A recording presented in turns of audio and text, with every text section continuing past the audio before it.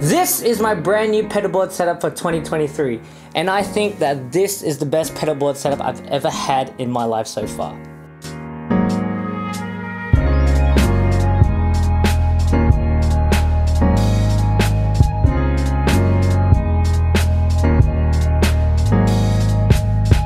Well, hey everyone, it's Jemmuel here. I just want to say thank you so much for tuning into this video, and I hope that you have had a wonderful and happy new year. And if you don't know who I am, my name is Jemmuel, but you can call me Jem, and I am a session touring musician, a music producer, and a music director here from Sydney, Australia. This is actually my very first video for anything 2023 related, and I thought I'd share about my brand new pedalboard setup that I have created for this year. So if you haven't seen my pedalboard video that I've had for 2022, I'm gonna link a video description down below so you can see how the backstory of this pedalboard came to be. So pretty much long story short, I've been working on this pedalboard ever since I was a young teenager, and ever since the rise of digital came, I got myself a Line 6 Helix, and I've been using my Helix pretty much as my main rig. And ever since I was using my Helix as my main rig, whether I was touring or using it for studio sessions, I kind of missed using analog pedals as a way to tweak things on the fly during studio sessions or playing smaller gigs. Not that the Helix can't do that, but on the fly settings like in a studio session, it was nice to be able to tweak things on the fly with a real pedal setup. So ever since the Line 6 HX Stomp came out, I was like, man, I need to get this on a pedalboard of mine. And the goal was to create a pedalboard where I could have my analog pedals in, but have all the bonus features that I get with the Helix, such as amp simulations and extra modulation and delays and reverbs, and being able to use electric, acoustic, and bass guitar in my pedalboard. So once it was time to put the pedalboard together after getting my first HX Stomp, I contacted my friend Matt New from Pedal to the Metal, and he did such an amazing job wiring up the pedalboard with all custom cables for audio and the cables. He did a great job wiring it up, and the pedalboard layout was fantastic and everything was so secure, and I was so grateful that I was able to use this pedalboard for studio sessions, and I was able to play it live, and I even got to fly overseas with the pedalboard, and it was so rock solid. Like, nothing went wrong with the pedalboard going back from the US and back to Sydney. And that's how you know that I was just like, yeah, I'm set with this pedalboard. So over the last 12 months of using this pedalboard and getting to experiment with different gear, there has just been a few pieces of gear where I was like, man, if I had this pedal on my main board, this would be so awesome to have. So that's where the idea of wanting to swap out a few pedals came from. And when I got the opportunity to redo my pedalboard with my friends at GSUS4, after they offered to let me try out some brand new cables, which we'll get into later, I was like, alright, cool, let me swap out a few pedals and try them out on my big board as the pedals I had on my small board that I just did. And if you want to see how I get my guitar tones, I have a video also in the link down below. Those pedals really just made me feel like, oh man, this would take my tone to a whole nother level that I didn't even know that my tone could get to, because I was already satisfied with all the pedals that I had. But sometimes you find pieces of gear where it could improve your workflow just that extra 1 or 5 or 10%, and it could create a whole world of new creativity and ideas and sounds and better workflow. So that's what I went for, and let me show you some of the stuff that I replaced. And it's pretty much these pedals over here. And I wanted to start off with the two main pedals which provided me with the overdrive tones and distortion tones that I love and that other people love hearing me use. And it's been the MI Audio Crunchbox Distortion version 2, an original one from 2008, and this Jetta Jet Drive version 2. I don't know what it is, but version 2 sound pretty awesome. This Crunchbox was actually the very first pedal that my older brother gave me back in 2008. I was 10 years old and he handed me this MI Audio Crunchbox Distortion, so I'm very grateful for my older brother for kickstarting my whole guitar gear journey. And this was also from my older brother, which actually came in around 2012. And this has been my main overdrive pedal that I have used for the last 11 years of my life. And I honestly could not find a better overdrive pedal, a better 2-in-1 overdrive pedal than this pedal. You can talk about the Protein and all these dualist new pedals that come out, But for me, nothing has beat this pedal. This is the pedal which provided me with what I look for in an overdrive pedal. You can get the most amazing edge of breakup tones with this pedal, till really nice rhythm tones, and when you put them both together, it creates such a gorgeous lead tone. It's amazing, and there's nothing like it. But ever since I met Dave from Vanda Guitars, who made me some incredible pedals. Dave's an amazing guitar luthier, by the way. Check him out at vandaguitars.com.au. These pedals kind of did what these pedals did, but better. And I am so blown away because it was so hard for me to find a better 2-in-1 overdrive pedal until I tried out this guy. And it was amazing just to see what my crunch box could do with extra buttons. So this is a mystery drive. It's called the mystery drive for now, which is an incredible 2-in-1 overdrive pedal. And this is the Carl Martin Plexitone clone that was made by Dave. And it's pretty much what my crunch box could do, but with an extra gain channel and a boost. And I was just like, I gotta have that on my board. So those are my new overdrive pedals for the board. And in terms of fuzz, I've been using the JHS Mindy Foot Fuzz since 2016, and I absolutely love this pedal. I love the thickness, I love the richness. I honestly got this pedal because as a guitar player, I just wanted a fuzz pedal that could fit on a pedal board like this. And this was a no-brainer. It sounds amazing, it feels amazing. But when I tried this, like a BC108 fuzz face type fuzz from Dave from Vanda Guitars, it absolutely blew me away. The touch sensitivity, the tones you get when you roll your volume knob back, and the dynamics, it was just like, man, this is a fuzz I want. It does the Hendrix thing so well, and more. I love the fact that it has an input gain, the volume, and a low cut switch, which is absolutely genius. So that is what the JHS pedal got replaced with. It got replaced with this Vanda Guitars BC108 fuzz, which you can actually buy on this website. And in terms of other overdrives, for the whole year I was using this Fox Pedal Vixen dimensional drive. Absolutely incredible overdrive. An amazing transparent overdrive, an overdrive that really feels and responds so well with your tube amp and even with a modeler. It sounds amazing.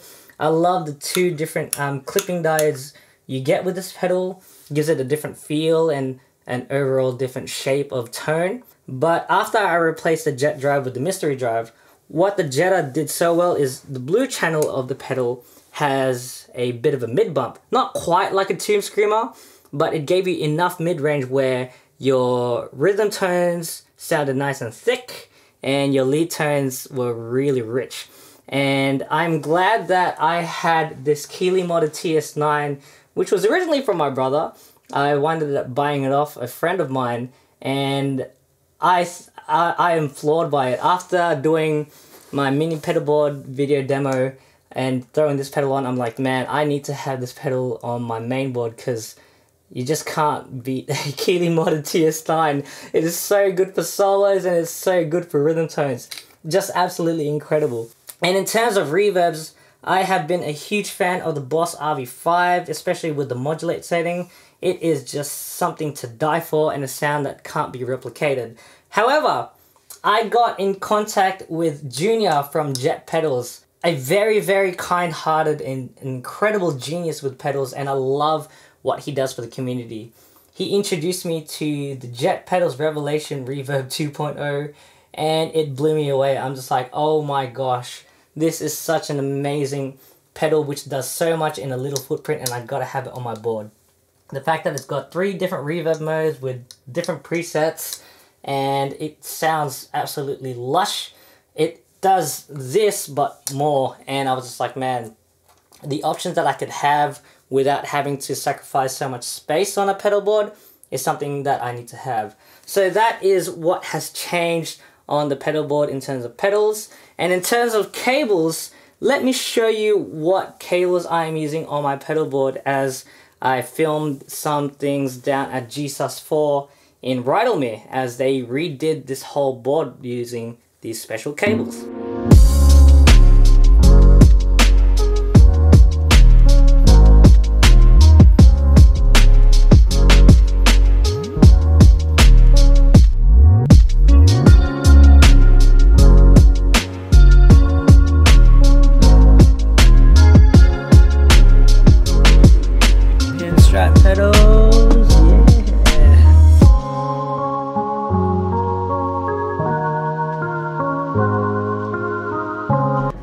So here we are inside Jesus 4. My favorite music store in all of Sydney. There's my board, and these are some of the new cables that is gonna go on it. And here's Kang. Kang, say hi. Tutor Designs. Interesting. Pretty wild. So I'm back here again at Jesus 4, nice and early before the customers come in. And there's Tommy, there's Kang, and these are the cables that are on my board, which we'll show later. But I wanted Kang to tell us about this cable. What is this? Oh, this is Tour Gear Designs cables, and they are Canadian company, and it's been made in Serbian factory, so it's not made in China. And also each cable comes with signature like this, if you can see this. Oh, so like a hand signature. Like every single cables like this is all tested, inspected and signed with the date. So the cable is good to go always, and comes with the warranty. So if you have any problems, just you can bring it back. And it's a low profile. I can see that. It's like those flat, low profile thingies. I actually really like the flat square kind of cables right now. They actually sound really good. Yeah. Yeah. So yeah.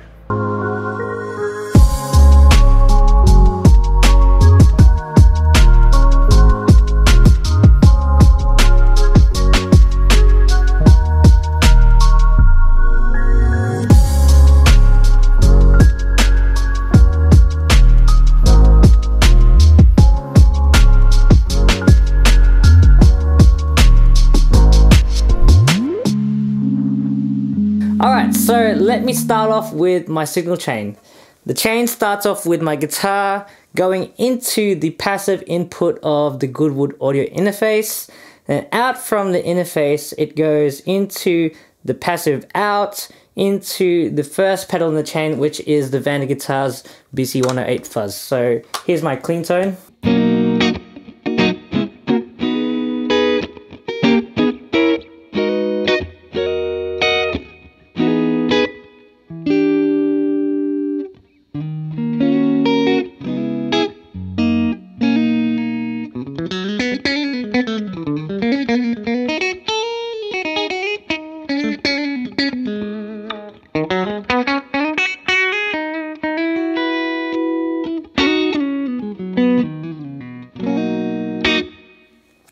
Pretty good.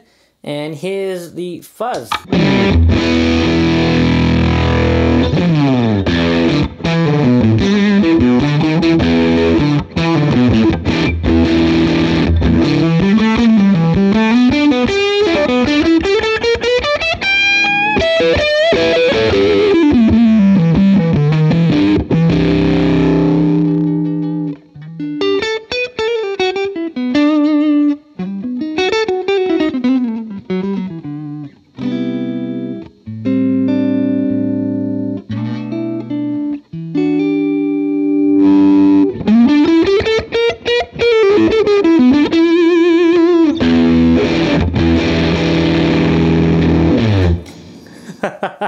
Super dynamic, so awesome. Gets that classic fuzz face thickness with that volume control dynamics. Pretty awesome.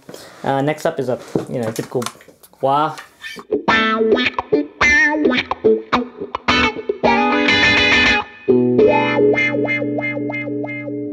Can't beat that. GCB 95, amazing. And then after the wah, it goes into the passive input of the interface, and out of the passive output, it goes into the Empress compressor. So here is no compression.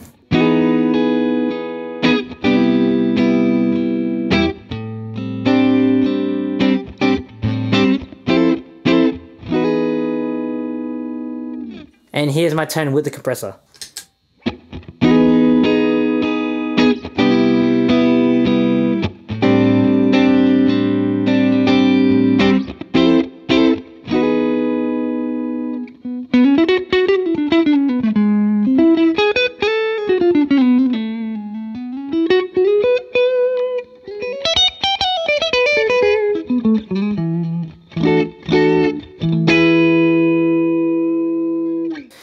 my tone a bit of a fatter sound, and it pushes the amps a little bit more, and it gives it more note separation and clarity. I love it, and it keeps my dynamics still there, having the 50% blend.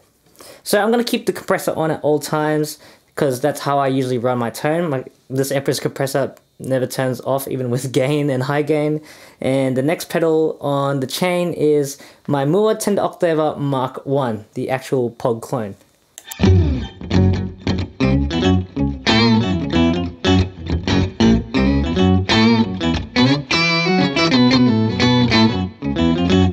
Combine that with some fuzz.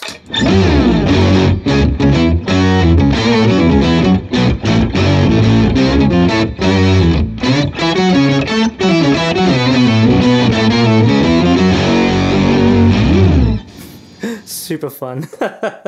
And next up on the chain is the Vander Guitars Mystery Drive, unnamed overdrive, but this is the blue channel. Here's without it on.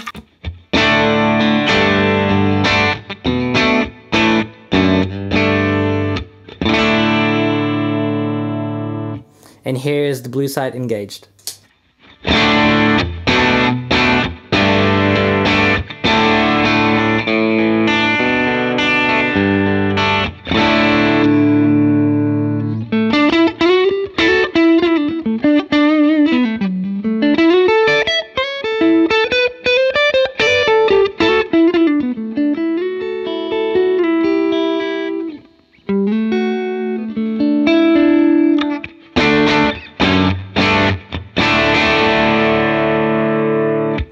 And now here's the red side.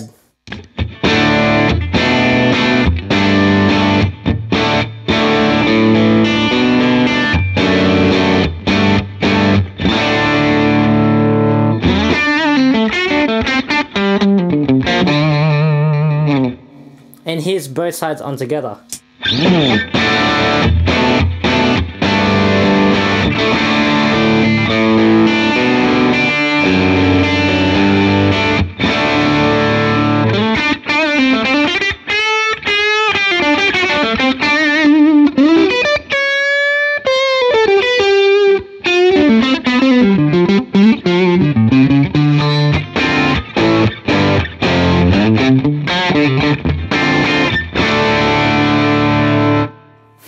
That's pretty awesome. And after the Mystery Drive, here is the Tube Screamer. Sounds amazing, the Keeley Model TS9. Here it is with single coils.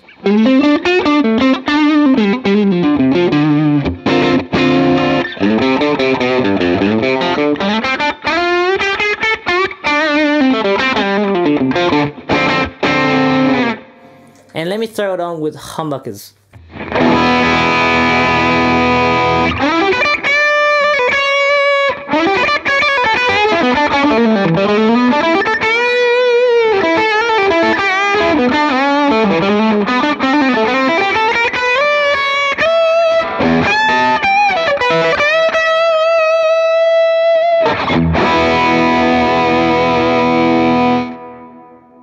That's freaking awesome. So next up is the Karma and Plexitone clone, also by Vander Guitars. And the first channel, the crunch channel, I have it set up to the lowest gain possible, and it's got this really nice plexi crunch.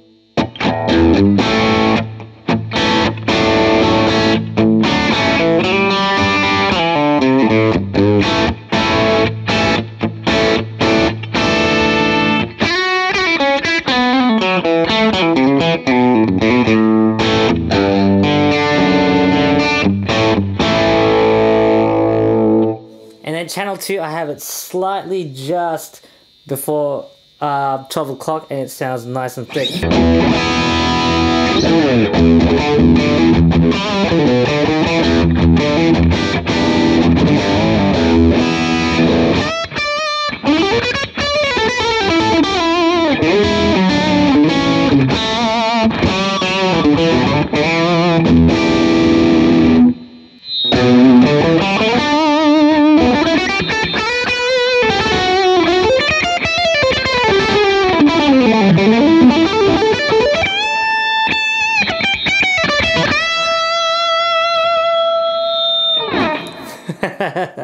It can get loud and rowdy, that one, so you gotta be careful with that pedal.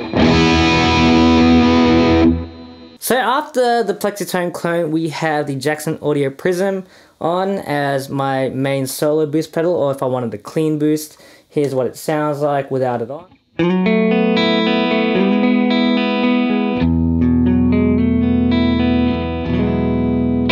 Here it is on.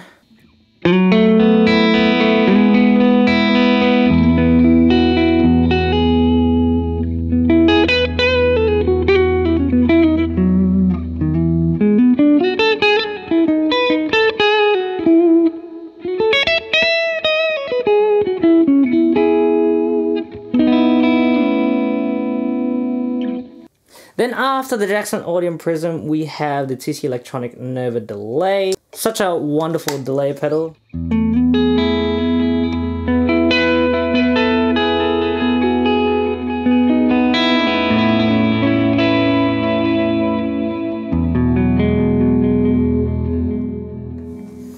So I've wired the Nova in mono because I don't really need stereo delays. I like to have stereo reverbs rather than stereo delays.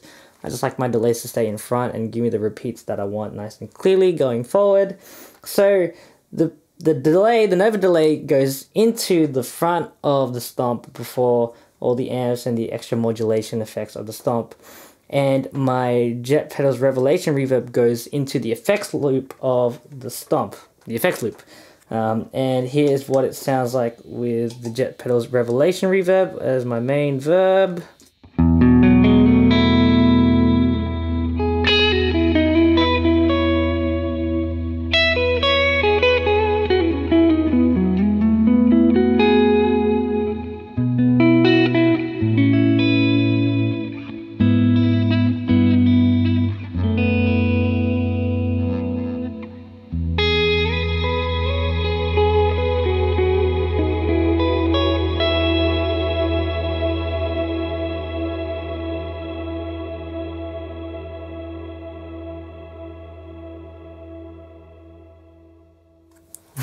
Pretty awesome. The fact that I have the reverb in the effects loop, I can move it either before or in front of the amp depending on what effect I'm going for.